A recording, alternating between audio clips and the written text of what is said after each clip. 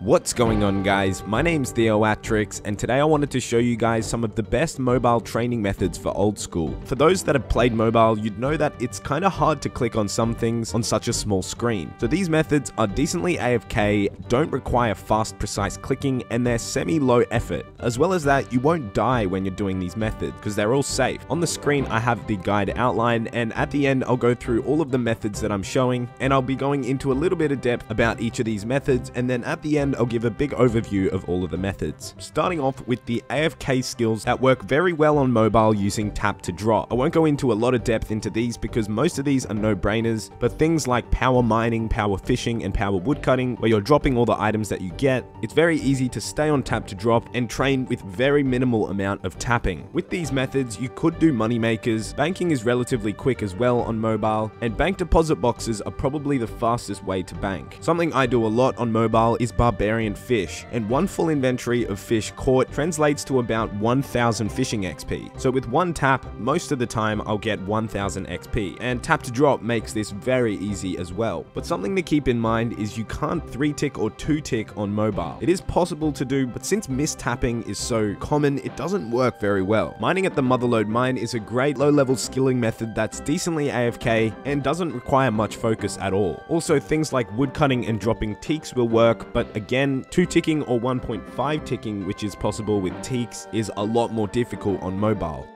The next category of methods is farm runs, and the three main ones that are worth doing are tree runs, fruit tree runs, and herb runs. Regular tree runs are an expensive way to train your farming, but are very fast. Fruit tree runs are quite a bit cheaper than regular tree runs, but the wait time on them growing is a little bit longer, so you can't do as many runs per day. Herb runs, on the other hand, should only be done for profit. It's a good idea to check a profit calculator when it comes to herb farming, because it can be hard to calculate your profit per run with all the different prices of seeds, compost, and the price of herbs. So I've put a link to a calculator that you can use in the description below. Going back to trees and fruit tree runs, in the past I've made a fruit tree running guide, and in that video I created an outline of fruit tree and regular tree runs. If you want to use this, I'd suggest screenshotting it right now. With the addition of Fossil Island, you can now plant mahoganies and other trees, and they can really extend the XP that you get per farm run. One thing you really need to set up if you're planning to do farming on mobile is a bank tab with all of your farming items. You can use the tool Leprechaun to store all of your tools and compost, so in your bank you'll need all the teleports to the patches, the seeds, or saplings if you're doing tree run. At this point in time, toad flax is the most profitable, and each run that you do with ultra compost will earn you over 100k in profit. Each run takes around 5 to 6 minutes to do, and getting 100k in 5 to 6 minutes calculates to be over 1 million GP per hour. Per run, you'll only get 1000 to 2000 farming XP, which obviously isn't much, but if you don't have access to any money makers that are over 1 mil per hour, doing these farm runs is very worth it. As well as that, for Iron Men, farm runs are very important, and completing them every 90 minutes will bring in a consistent amount of herbs. So on the screen is the average time that it takes for these crops to be finished. As I mentioned earlier, fruit trees take a lot longer, but they are a cheaper option.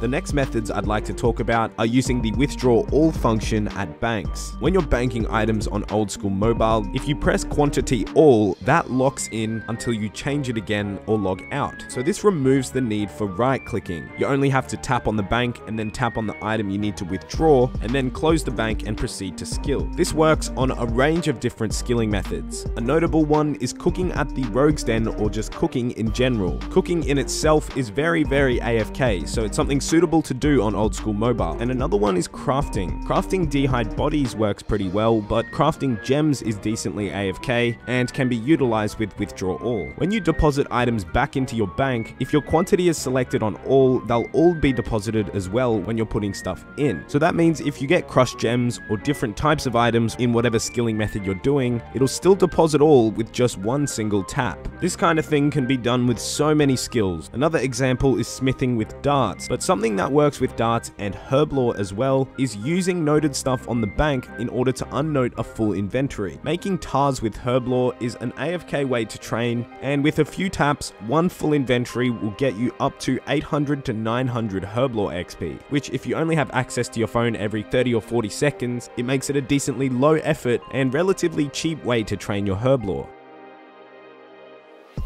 Another skill set that is suitable for mobile is thieving. The master farmer can be done for massive amounts of profit per hour at higher thieving levels, and also Arty Knights works very well after you change your settings and make sure you don't attack the Arty Knight. Arty Knights are especially good because you can easily just leave your phone flat on the table or wherever you're sitting and just keep tapping on the same place on the screen. Obviously with the coin pouch you can't sit here forever, but it literally requires no attention or looking at the screen.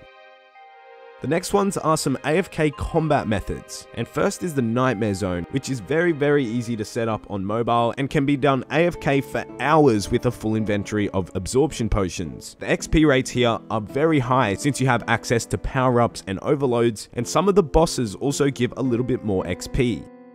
These are all the bosses that give more XP per damage hit you do, and I'm not entirely sure why that happens, but in terms of XP per hour, it's worth putting these guys on over other bosses where you'd get regular XP rates. Some of these guys have higher defense, but the extra XP adds up. Another place you can train is at bandits, and these are really easy to set up as well with a Saradomin or Zamorak item, and you can unnote prayer potions or food at the tent nearby. Splashing is another one that can be done on mobile with very low effort. If you only have time to tap once every 20 minutes or so, you can very easily just log into your account, click on something to splash, and then just leave your phone. You'll splash for 20 minutes until you stop attacking, and then you'll log out some minutes after that. So if you come back every 20 minutes and move your camera around a bit, you can train magic very slowly but with very low effort. I calculated the cost of getting 99 magic solely through splashing with each of the fire spells, and getting to 99 with Fire Strike is quite cheap, but as you can tell, the XP rates are horrendous. I also worked out the time that it would take to get to level 99. With things like Fire Wave and Fire Surge, it's not so bad, but Fire Strike and Fire Bolt still will take a while. Splashing is best off for low level accounts or for people that spend a lot of time AFK. The final method I want to go over is birdhouse runs, and I recently unlocked these on my ultimate Iron Man, and these give passive hunter experience. One full run takes around 5 minutes to do, and you can profit quite a bit of money, or if you're an Iron Man, you can get a lot of seeds and bird nests. At lower hunter levels, you can't expect to get many nests per run, but once you reach things like the magic or redwood birdhouses, you usually get over 10 nests per run. Also, the XP that you get is scaled to what type of birdhouse you use. Using the regular birdhouses with regular logs gives you 280 XP per birdhouse, and then using redwood gives you 1.2k XP.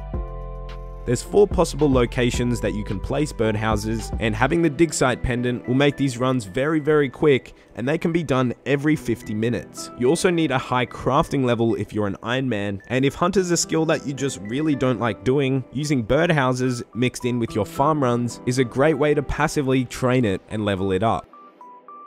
So now a quick overview of everything. I firstly spoke about the AFK skills, which you can utilize mainly using the tap to drop function. Banking works as well, since you can easily just tap to bank all, but the downside is you can't 3-tick, 2-tick or 1.5-tick on mobile since you'll misclick quite a bit. Farm runs are something you should definitely be doing on mobile. Fruit tree runs have the longest wait time, and herb runs can be done for good profit at a low requirement. Using the withdraw all function at the bank, there's a lot of skilling methods that become almost quicker than doing on PC. Things like fletching or cutting gems can be done very low effort on mobile without the need to right click on anything. Then I spoke about some thieving methods, and due to the nature of thieving, if you trap a monster, you can just sit there AFK and not even look at the screen for quite some time.